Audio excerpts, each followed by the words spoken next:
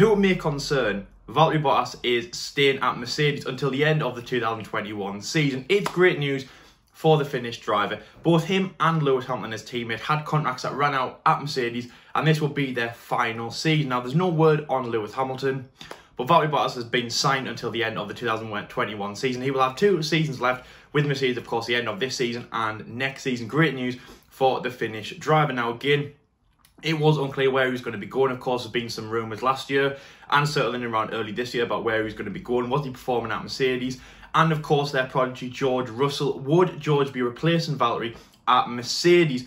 It wasn't looking 100%, but the rumours were there, and it was looking like it could possibly happen that George could be in that Mercedes in 2021. Well, of course, now that has been eradicated, and Valtteri is going to be in the seat. Brilliant news for Mercedes, brilliant news for Valtteri Bottas, of course, the man who has been helping Mercedes get their championships, of course, 6 in a row, alongside Lewis Hamilton's 6 in a row, so it should be good for him.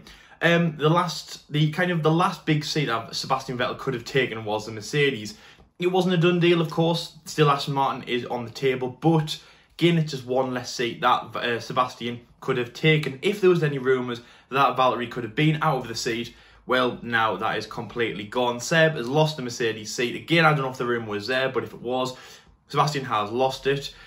Also, as well, of course, now the knocking back effect look like Alexander Albon will now be re-signed by Red Bull until the end of the 2021 season. And again, there was no rumours that Sebastian was going to go back there, but it is now running out for the German driver. But anyways, that is the news there. Valtteri Bottas has been signed by Mercedes until the end of the 2021 season, of course, managed by Toto Wolff, the team principal of Mercedes, of course, a man who's been very impressed with Valtteri's performance. Looks like George Russell will be in that seat in 2022, again, a year later than the rumours were circulating around that. Again, if you want to think that was true, then I don't know if that was completely true, but of course that was a lot of rumours, and it looked like that could have been on the realm of actually happening. But he will be in that Mercedes next year also, alongside Lewis Hamilton at the moment. But again, as I say, the British driver will have to be re-signed because his contract is at the runs out at the end of this year. Again, brilliant start for Mercedes. So it's something like Lewis will be re-signed. And if Valtteri performs well this year, it could be next, it could be 2022.